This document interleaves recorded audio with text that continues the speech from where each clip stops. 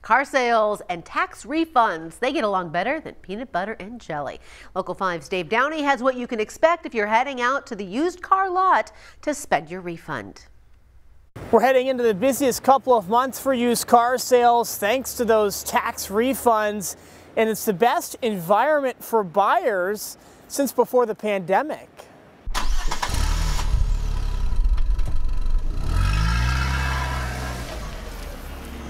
That's a lot of cars.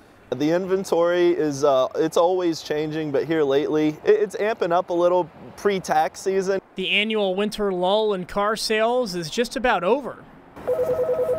Mid to late February, and then March is usually just on fire. Once the weather improves and the cash arrives in your wallet, it's always busy every tax season, but the last couple years particularly, we noticed an uptick in sales.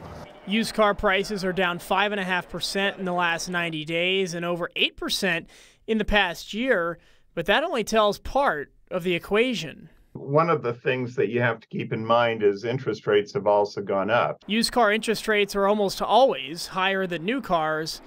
Not only that, but a potential recession is looming. As a luxury item, automobiles tend to fall faster during recessions, and reduction in prices are probably not a good indicator for what's happening with the overall economy. They're going to be a signal of potential problems across the board in terms of a reduction in labor demand. As always, do that homework online before you head out to the car lot.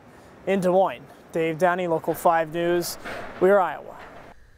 Another thing that Dr. Orezum said to keep an eye on: electric car sales and subsidies. The more state and federal governments pump into the EV market, the more traditional gas car prices will be affected.